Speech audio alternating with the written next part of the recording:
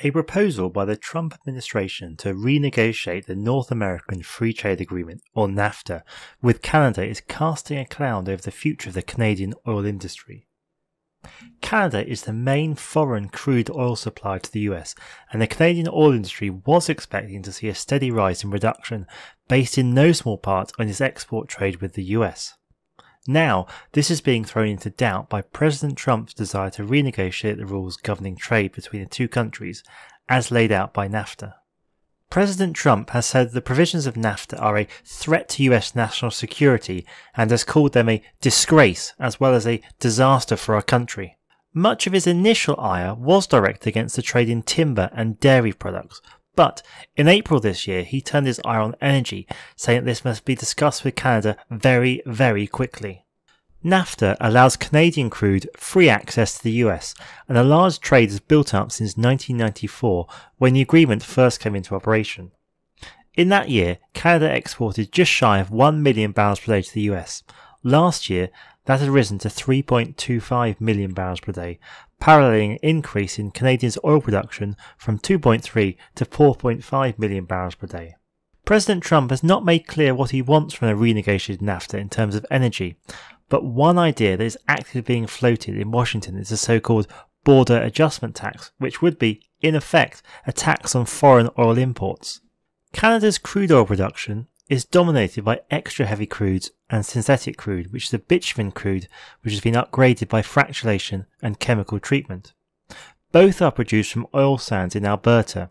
The potential production is huge given the sands contain an estimated 165 billion barrels of recoverable oil. Indeed, the oil sands are expected to account for any increase in Canadian production after 2019, since output from most conventional fields is already falling. Oil sands are more expensive to develop than most conventional oil fields. The oil can be extracted either by mining or by the use of steam injected via wells. The break-even cost for a new development is around $70 per barrel for mining operations and $43 per barrel for in-situ steam recovery, but crucially, these apply only to the mine or wellhead. To transport the oil to the US adds a further cost in each case. The Canadian Energy Research Institute estimates that when transport and other costs are added, the break-even rises to a WTI equivalent of $60.52 for steam operations and $75 for mining operations, although improvements in technology could reduce these costs in the future.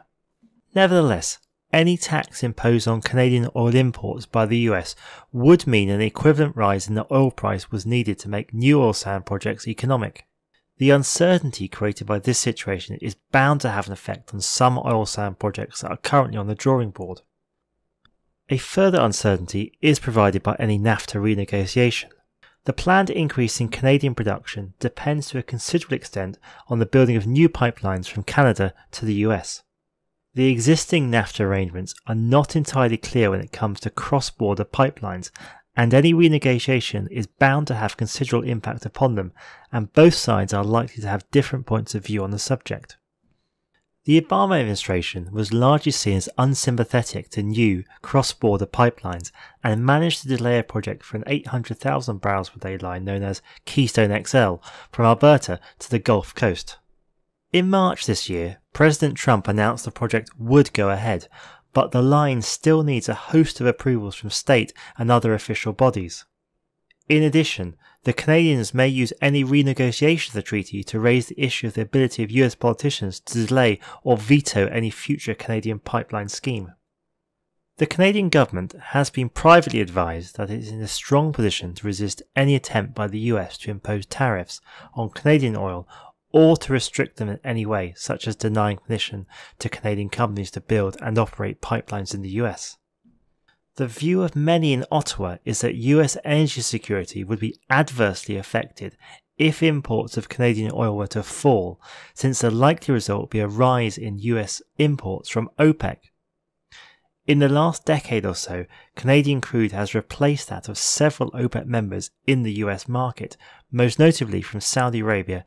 The Canadian case, however, may be not as strong as it appears to some in Ottawa. The US refiners will certainly continue to want Canada's heavy and sour crudes, since many of them in the Midwest and on the Gulf Coast are designed specifically to run on the heaviest and lowest priced crudes, which Canada is better able to supply than anywhere else because of its proximity and its extensive pipeline connections. It's also, of course, likely to prove a more reliable, long-term supplier than many of its competitors. Nevertheless, it remains the case that US oil production is rising, and some import substitution is likely as a result of this. Indeed, extending this further, it may be seen as desirable in order to help fulfill President Trump's desire of improving the energy security of the US.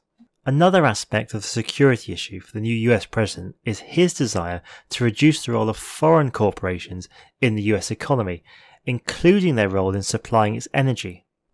The US is by far the most important market for Canada's oil producers and is likely to remain so. Last year, gross exports of crude to the US were the equivalent of 73% of Canada's total production at nearly 3.3 million barrels per day. Any renegotiation of the trade arrangements with the US will therefore be of critical importance to Canada's oil producers and any plans they have to increase their production. To hedge this risk, therefore, a number of producers want to try and minimise the impact of any new trade deal with the US by promoting new pipelines to the Pacific coast where the oil can be exported to Asia. There are also plans to send more crude eastwards as well, but all new pipelines across Canada face opposition from powerful local lobby groups and, in a number of cases, from provincial governments. In recognition of this, the federal government is imposing ever more conditions on pipeline schemes before granting approvals to new proposals. Any delays to new pipelines will have an important implication for future levels of production. Canada's total pipeline capacity is a little over 4 million barrels, and on present plans the country's pipeline system will be at full capacity by 2021. The US president has repeatedly blamed NAFTA for economic carnage that he claims to have inherited and the offshoring of hundreds of thousands of US manufacturing jobs. In April 2017, he came close to pulling the US out of NAFTA before being convinced to give renegotiations a chance. But now it's crunch time. With the negotiations, Mr. Trump is taking ownership of a trade deal that has long been politically toxic in the US and opens a potential Pandora's box filled with clashing economic interests. To be frank, neither Canada nor Mexico nor the vast bulk of American businesses want to reopen NAFTA. The main reason for that, beyond economics, is the political risk, and that has not gone away. If a deal is struck, it's unclear if it could survive a vote in Congress. Democrats are almost certain to oppose anything negotiated by the Trump administration, seeing his softening on trade as a political weak spot. Many pro-trade Republicans are uncomfortable with some of Mr. Trump's demands.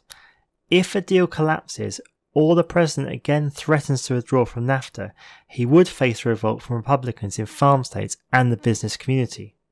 More importantly still may be Mr. Trump's own political standing and the impact that this will have on talks. Facing historically low approval ratings just 7 months into a 4-year term, the president is less feared in Washington, Canada and Mexico than he was when he took office. That reality could hang a big shadow over the negotiating table.